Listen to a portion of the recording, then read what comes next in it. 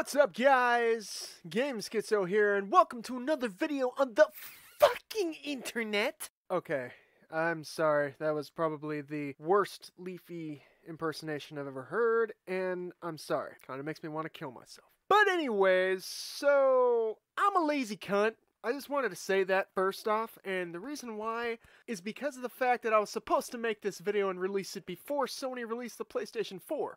This video was supposed to be a prediction for how well the PlayStation 4 Pro was going to sell. And I didn't think it was going to do very well. Well, I was fucking wrong, wasn't I? Turns out it did very well, like 50 million units kind of well, which is kind of ridiculous. But that being said, it doesn't mean that I think that consoles are not obsolete, because they are. Let's face it, a PlayStation 4 Pro or an Xbox One Scorpio, they're both way too weak for pro gamers, which is who they're marketing it towards, and it's just way too expensive for a budget gamer. Like, if it was marketed as a budget gaming machine, which is what game consoles used to be, it would be cheaper than a PC. But the truth is, they're just not cheaper than PCs anymore. Now, the difference between the Switch versus the Franken consoles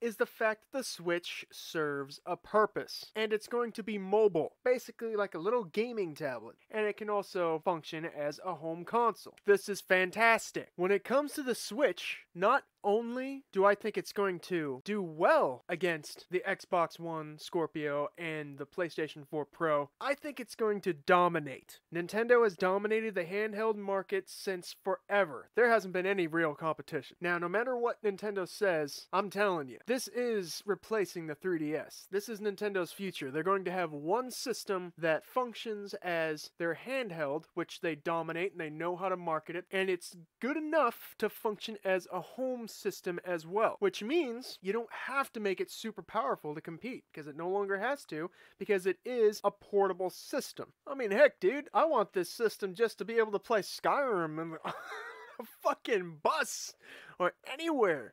That's insane! I also have a feeling that Nintendo's not going to make the same mistakes that they made with the Wii U, and the proof is in the fact that the very first trailer for this system, you knew exactly what it was, and you knew exactly what the purpose was, without even having to say a word.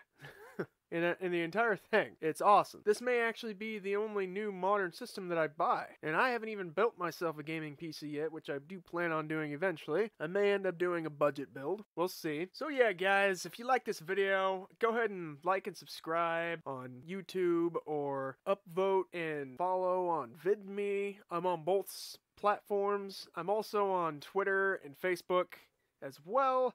And you can also check out my website, www.gameschizo.com, where I do all kinds of reviews and stuff. I haven't done very many, but I am working on some as we speak. And yeah, thanks for watching, guys. See you in the next one.